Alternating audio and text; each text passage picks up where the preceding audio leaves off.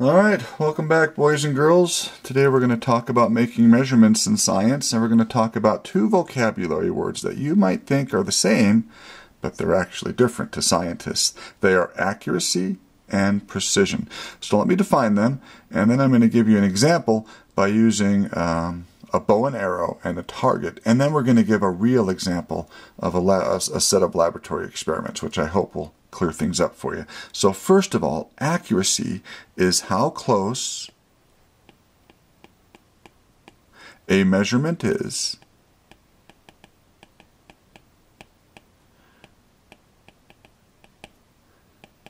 to its accepted value.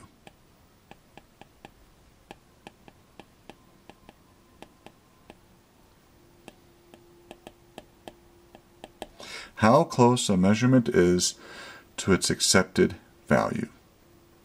Precision is how close a series of measurements are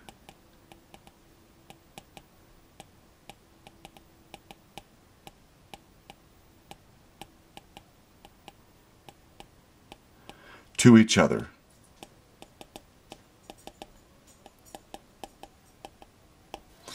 So precision, once again, how close a series of measurements are to each other. Accuracy, how close a measurement is to its accepted value.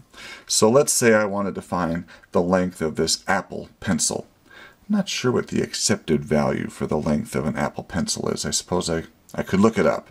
But if I had a ruler, I could measure its length, and how close I got to that accepted value would be my accuracy. Now, if I had a series of measurements, let's say I made that measurement 4 times, and you tried to use the ruler the same way each time, how close the series of measurements were to each other would be the precision. Now, we would hope that our precision would be excellent. We would hope we would get the same measurement every time. And we would also hope that it would be accurate, that I'd be really, really close to the accepted value if I were careful. So, let me give you an example using a target and some arrows. So let's say an arrow hitting the center of a target is accurate. Of course, that means it's accurate. It's a bullseye, right? All right, let's say we shoot 3 arrows at the target and not one of them hit the bullseye. Obviously, I have poor accuracy, but notice that my arrows are very close together. My series of measurements are very close together. So I'm precise, yet I'm not accurate. In the third scenario here, this third target, here obviously I'm very accurate. I hit the bullseye each time with my 3 arrows, and well, I hit it each time with my 3 arrows. I am accurate and I am precise. Now in the last target, you can see I'm obviously not accurate, although some might say that my accuracy is not too bad if I took an average. But let's just take a look at the arrows by themselves. Obviously, not one of them hit the bullseye, so I did not get the accepted value. And I'm not precise because they're all over the target. Now, how could one argue that if I took an average, I might be accurate? Well, if I took an average between these two and this one up here, I might be somewhere over here on this part of the target, so my average of the measurements might not be that bad. But in my analogy with the target, no, I'm not accurate. So, when we make measurements in the laboratory, our accuracy is determined by the measuring instrument that we use. So the instrument used. In the laboratory, we have 2 types of balances. We have one balance that measures an object's mass to the nearest hundredth of a gram. Those cost about $150, maybe $200. There's another set of balances in the lab. They have little doors on the side so that air can't pass through when you're measuring the object's mass. They cost close to $2,000, and they can measure the object's mass to the nearest 10,000th of a gram. So obviously, the balance that costs more, the one that can measure the mass to the nearest 10,000th of a gram, will be, we would hope, more accurate. Now, the precision is determined by you and how well you use that measuring instrument.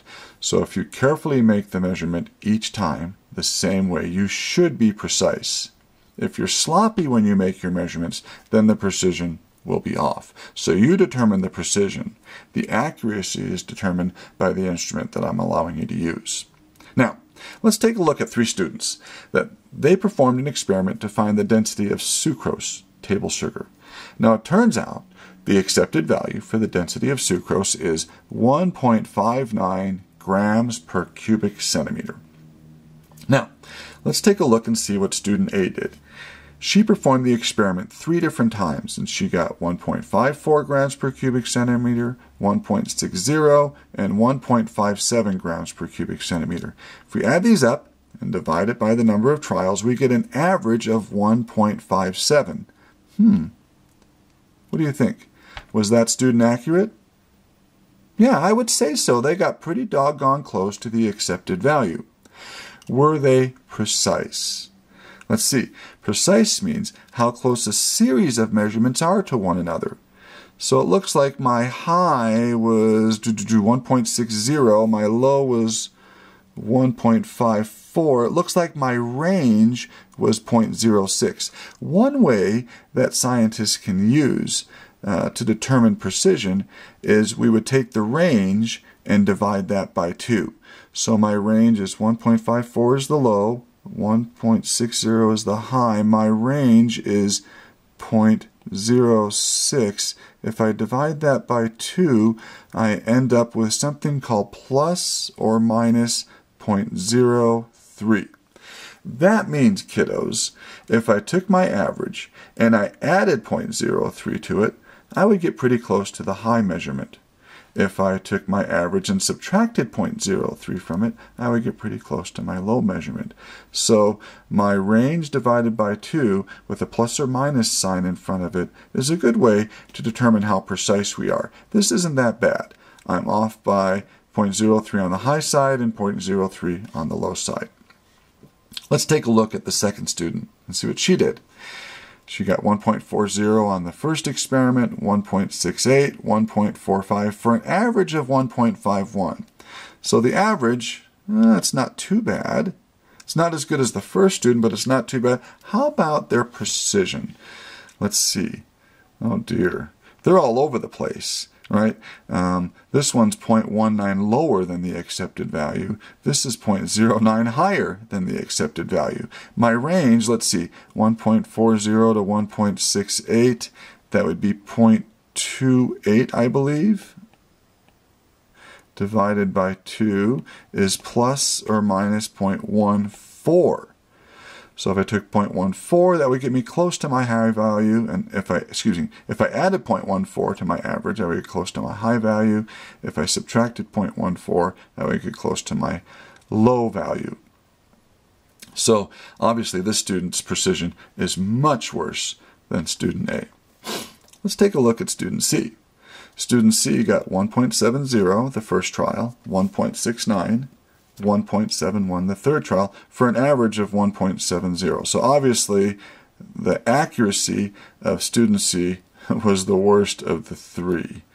Let's take a look at their precision. Now once again, precision is going to be how close a set of measurements are to each other. So if I look at my range here, my high is 1.71, my low is 1.69, so my range is only 0.02. If I divide that by 2, I get plus or minus 0.01. So while this student may not have been very accurate, they were pretty darn precise. Okay? So maybe in this particular case, there was something wrong with the measuring instrument that they were using, but they were being very careful when they were making those measurements because they got the same result each time. So once again, this student over here was accurate and fairly precise. This student, student B, was not accurate and not precise. And student C, well, they weren't very accurate, but they did have very nice precision. Okay? Well, hopefully that helps you understand a little bit more about the differences between accuracy and precision. The last thing I want to talk about today is getting into a little bit of math. In this class, you will be required to have a calculator. You need to have a scientific calculator. The one that I'll be using in the classroom is this one here. I like it because it's backlit. And when I use the document camera in class, you can see the numbers that I punch in quite easily when I zoom in with my camera. Now this happens to be a TI-84 Plus C Silver Edition. You do not need to have that calculator, but you do need to get a scientific calculator. You can find those for about $10. A graphing calculator is preferred because that is going to be similar to the one that I'll be using in my class.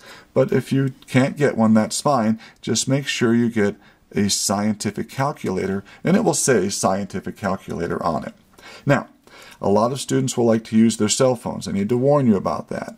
On an exam or a quiz, you may not have your cell phones out. You may not use your cell phone's calculator. Do not do it on an exam or a quiz. You can do it for homework, that's fine. You can do it in the lab, but for an exam or a quiz, all cell phones need to be put away. So make sure that you get a hold of a scientific calculator. You're going to need one for this class. Now, the only thing I want to show you today is how to do something called scientific notation. It's a way to express very, very big or very, very small numbers in a simple way. You probably learned about this either in junior high or maybe at the tail end of elementary school. What we do is we take this big number, 245 million, and we express that as a number between 1 and 10. Well, the number I'm going to choose between 1 and 10 will be 2.45. See, it's this number between 1 and 10, 2.45. Now, obviously, 2.45 does not equal 245 million. I understand that. So we're going to multiply that by a power of 10. So what power of 10 do we need to multiply 2.45 by to equal 245 million? Well, let's see how far we had to move our decimal place in order to make it 2.45. So here's where my decimal place began. I had to move it 1, 2, 3, 4, 5, 6, 7, 8 places. So 2.45 times 10 to the 8th is equal to 245 million. This is just an easier way to express that big number. Once again, I chose a number between 1 and 10, 2.45, that represents this number, and then I multiplied it by a power of 10 to equal this number. I got my exponent by simply counting over the number of places I had to move my decimal to get my 2.45. 1, 2, 3, 4, 5, 6, 7, 8. So I multiply that by 10 to the 8th, and now these two numbers are equal to each other. What about a really, really small number? Well, what would I choose here? What would my number between 1 and 10 be? Yeah, if you said 3.4, very good, times 10 to some power. Now this time I have to move my decimal in the other direction. How many places? 1, 2, 3, 4, 5, 6, 7, 8, 9, 10 places. Now obviously that's not going to be 10 to the positive 10th. Since this is a number smaller than 1, it's going to be 10 to the negative 10th. So 3.4 times 10 to the negative 10th is equal to this number here. Once again, I chose a number between 1 and 10. I chose 3.4, and I had to count over how many places to the right I moved my decimal to make that 3.4. 1, 2, 3, 4, 5, 6, 7, 8, 9, 10. Oops, look, I made a mistake. That shouldn't be to the negative 10th. I think that should be to the negative 11th. So let's count again, make sure we did it right. 1, 2, 3, 4, 5, 6, 7, 8, 9, 10, 11. Sure enough, Mr. Hummer made a mistake. That should be 3.4 times 10 to the number to the negative 11. Okay, you try the next two. So pause the video, try the next two on your own. Then I'll do them for you. We'll see how you did. All right, you're back. So for letter C, did you choose 6.02 times 10 to the, let's see, 3, 6, 9, 10, 3, 6, 9, 12, 15, 16, 17. Did you get 6.02 times 10 to the 17th? Let's check because you know I've made mistakes in the past. 3, 6, 9, 12, 15, 16, 17. Yep, I'm pretty sure that's 6.02 times 10 to the 17th. That equals this big old number here. All right, how about 10.0045? Well, the number I'm going to choose between 1 and 10 to represent this number is not going to save me a lot of ink. I'm going to end up writing 1.00045. So I'm still writing that number. I just scooted the decimal over one place to the left, so it's 10 to the first. So in this case, I probably would not use scientific notation to represent that number. I would just write this number down. This is sort of a waste. But nevertheless, this would be this number expressed in scientific notation form. All right, how about 0.14? Did you guys choose 1.4 times 10? Looks like I had to move it over one place to the negative first.